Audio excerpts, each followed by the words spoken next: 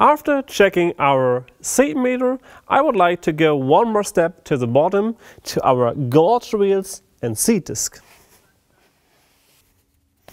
First, I would like to remove our gauge wheel and the gauge wheel arm, in this case by loosening that bolt in here. For older tempo models, we have a pin in front of the arm, which you easily can remove with a plier. Here you need a 22mm nut to loose this bolt.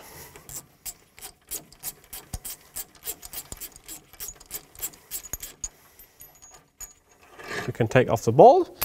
And now we can also take off the arm and the axle of the arm. Taking a look at the gauge wheel here, we have our rubber which touches the seat disc to clean it. We should take a look if the rubber is worn out in here and we may have to replace the rubber.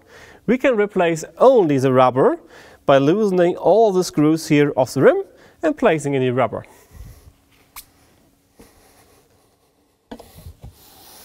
Now we see our seat disc and the scraper. We can check if the scraper is worn down, so we have to remove and replace it.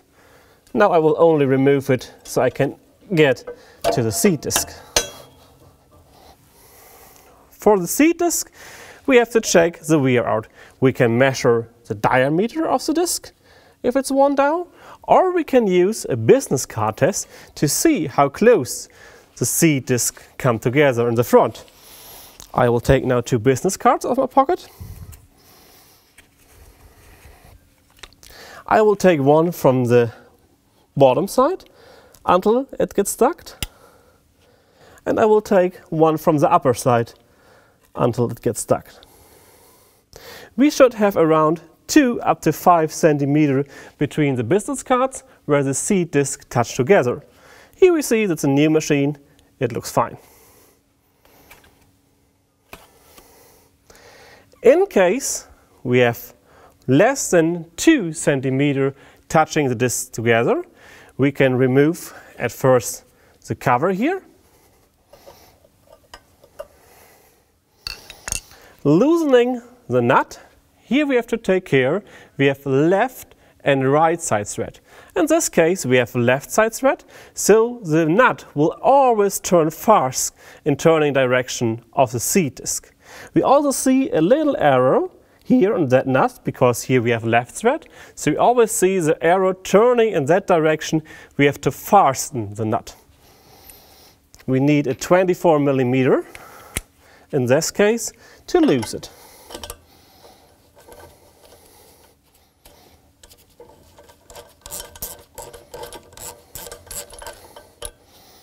Take off the nut, and now we can take off the complete seat disc.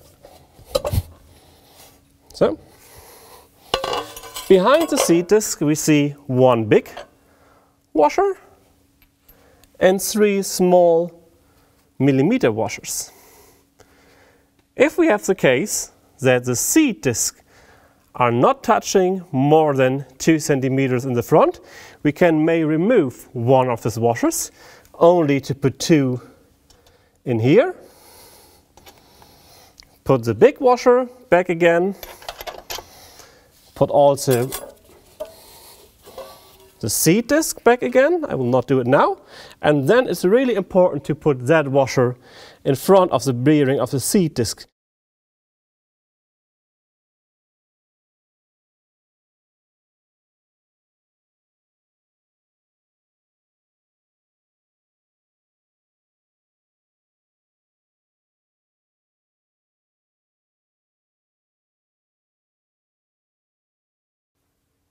When having the seat disc off, we can also take a look at our seat tube and seat coulter here. For the seat coulter, it's important that it can move to the left-right side, so it's always centered between both seat disc. We see here our wear plates. They should protect actually the seat tube before wear if the discs are turning. If those are fine. And we should check the seat tube if we see any visible damages on that one. And if you take off the glove, you can put your finger in here and you should check if there's a little nub or a little hole inside here. that might be happened if the seat discs are worn out too much in diameter, that one is touching the ground and we get a little corner and seats are not going to the stop wheel, they are moving out of the furrow and be on the wrong placement. In this case you have to replace the seat coulter. Now I would also take a look at our stop wheel. First of all, move it. So we check the bearing and see if you have any visible damages on the stop wheel. For 3-point mounted machines, it's important to remove that bolt and loosen that bolt on storage season, so we do not get a flat tire standing all over the storage season on that wheel. Now I would like to place the seat disc again. First of all, we have to check our small millimeter washers. We have now 2. In this case we need 3 behind the bearing because we have a brand new disc. The big washer. We also can check here the axle if we see some wear out on the axle. If we see wear on the axle, we can easily remove the axle. You see here a thread inside the arm and replace it with a new one. We recommend, if we put in a new seat disc, to put some grease on the axle, due to the fact that it's easier to remove the seat disc sometime again if you have to replace it. Now we take the seat disc, the nut, like before mentioned, keep in mind left and right thread. So always fasten in turning direction of the seat disc and tighten the nut.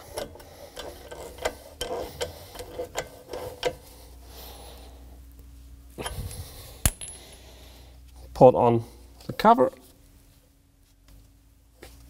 and replace the scraper.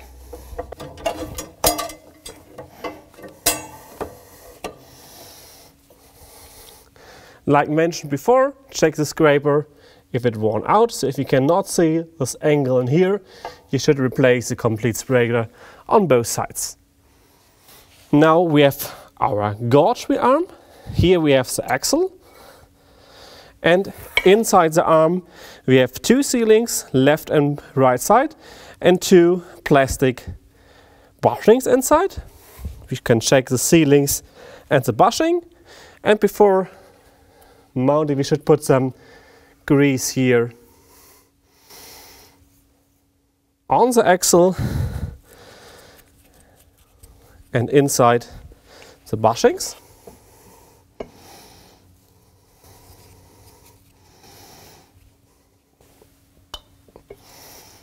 Put the axle in again.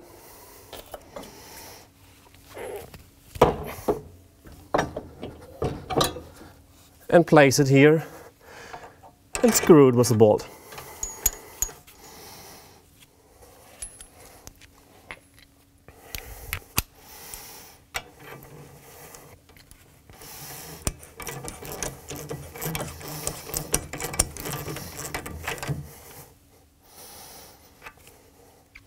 If we take now a look at the gauge wheel, we have the possibility by loosening that screw to adjust the distance between the gauge wheel and the seat disc.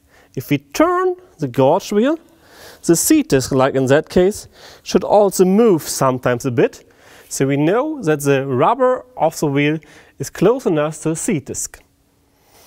Here with the long hole, we should check if all gauge wheels are in the same position, so we always reach the same seating depth. And if we have the scraper on the gauge wheel, we can check the position from the scraper to the gauge wheel and adjust with that 2 bolts in here. Now I would like to talk about worn out parts again, so we know when we have to replace them. Starting with the seat coulter, here we only have a new one. Take care about those plates here on the side and about the tube if it has any damages, or the outlet here if it's worn out due to too small seat disc. The axle of the seat disc. You see here now also the thread. You can replace that. Here we see the C-links and bushings of the gauge wheel arm, and also we have them in our parallel linkage of the row unit. 2 C-links and the bushings.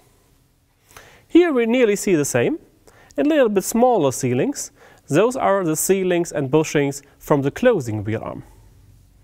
And also the axle which is inside. Sometimes if you see a long hole in here, it might be that the closing wheels are not straight to the seat furrow, so that is worn out and you have to replace it.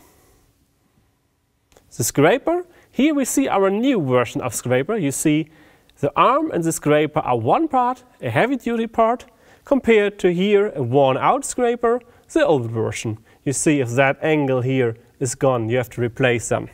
Same here if that angle has gone. At least our seat disc. We can take the measurements. A new disc has 380 mm. An old disc gets smaller and we should replace them. It is less than 365 mm. I guess you see here easily the difference if we put them towards each other.